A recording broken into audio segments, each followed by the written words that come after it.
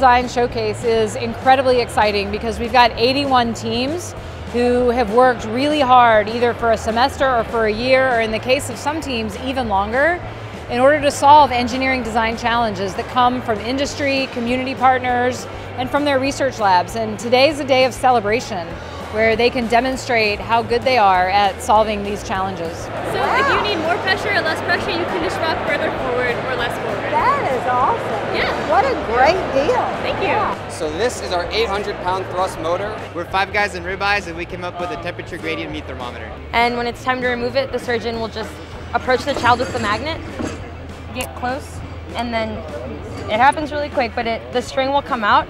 The surgeon will guide the loop around the fetal foot and then tighten it by pulling on the wires and tightening the pusher.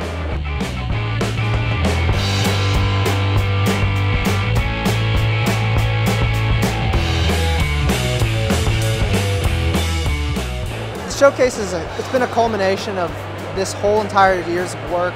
It's also been really fulfilling to spend this year doing our engineering projects and really getting our hands on after the 3 years of previous work. I don't want to get nostalgic talking about it, but it's been great to work with a team of 3 really good friends of mine, and we understand each other. We all have similar goals, similar aspirations. It's incredible to walk around and get to talk to my peers and learn a bit more about the projects that I've seen them working on every day in the OEDK. It's incredible to see the results. I had no idea this type of work was being done on campus, and it's really quite inspiring. So I actually transferred to Rice from a different college, and when I was looking to transfer, I was considering a few different options. Rice wasn't originally one of them until I saw these videos online. And I started looking through all the amazing projects that have been done here, and I thought, well, this seems cool. I want to do this myself. So those videos actually convinced me to apply here. This is probably not going to happen again because I'm going to find a way not to have a tie in first place in the future. First award that we're going to announce, I'll ask Dean Ned to announce. Braze yourself.